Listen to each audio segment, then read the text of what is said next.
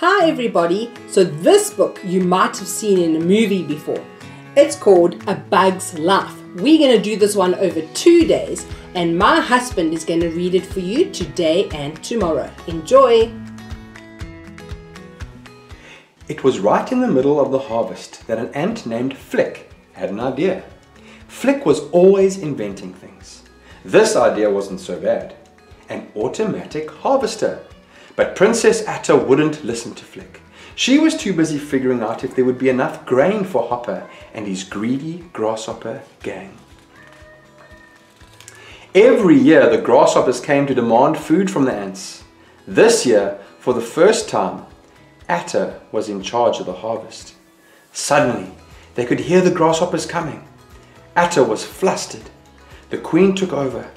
"Quickly, everyone, into the anthill. You too, Dot," she said to her younger daughter. The ants left the grasshoppers' grain piled up on an offering stone. Flick ran for cover. But as he was taking off his wonderful harvesting machine, he knocked the offering stone over. All the grain slid down into the dry, cracked riverbed. Hopper would be furious. Hopper was furious. Flick tried to stand up to him, but couldn't. Hopper grabbed Dot and threatened the terrified ants. "When I come back, I want to see twice the regular amount of grain, or else," he snarled. Flick knew that if the ants obeyed Hopper, they wouldn't have enough food for themselves. So he got another idea. "I could get some bigger bugs to fight the grasshoppers," he suggested.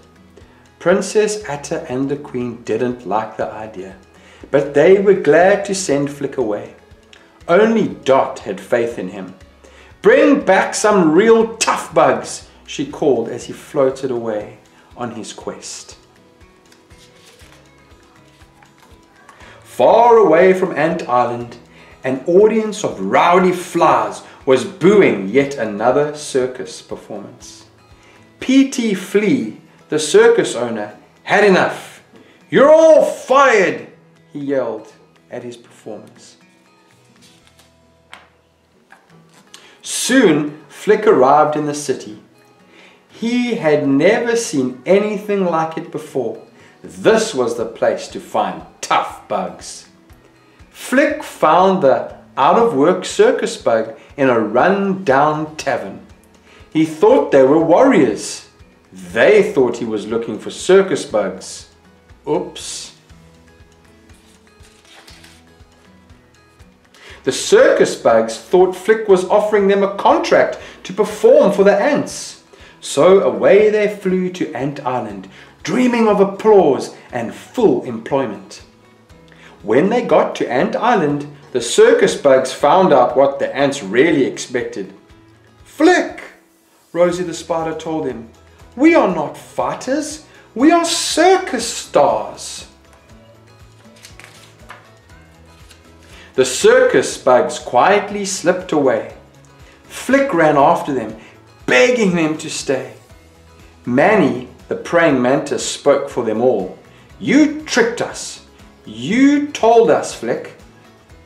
You talked about our talents. We thought you were hiring us for a show." Flick was about to plead some more when he saw something that terrified him. It was a bird who ate bugs. "Run!" he yelled. As they ran, Flick and the circus bugs saw Dot floating toward them. The bird had seen Dot too. Swiftly, Francis flew up and grabbed the princess, while Slim held Heimlich up to distract the bird. Flick and the others helped Dot and Francis escape. They all flew into a prickly bush. The bird flew away. And that's where we'll stop for today and we'll pick up tomorrow.